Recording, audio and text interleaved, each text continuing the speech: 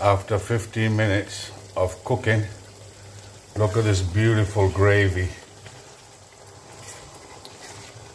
All my tomatoes and everything else is dissolved.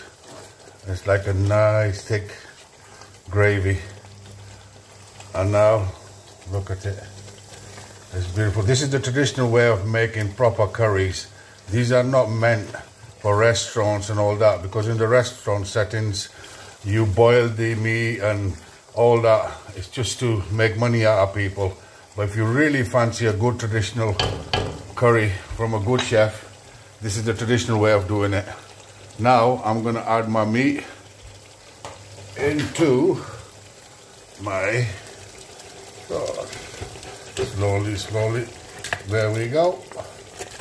There goes my meat.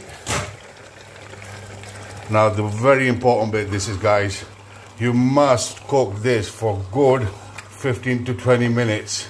So you get a nice juice out of the bones and everything else, and the flavors goes into the meat. This is the most important bit, which nobody teaches you. You know, they all tell you, oh, put everything in and everything else. No. Now this bit, when all the spices and tomatoes, onions, garlics and everything's gone in, this is the most important bit. To cook this meat for good on a high heat, but keeping an eye on it and stirring it every few minutes.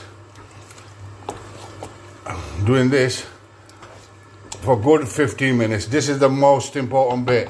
If you want a good curry, let the flavors set into the meat. Let the flavors be absorbed by the meat. Let the gravy have all the marrow bone and everything else. And this is the most important bit. Now I'm gonna cook it for 15 minutes and then I'll show you what the next option is.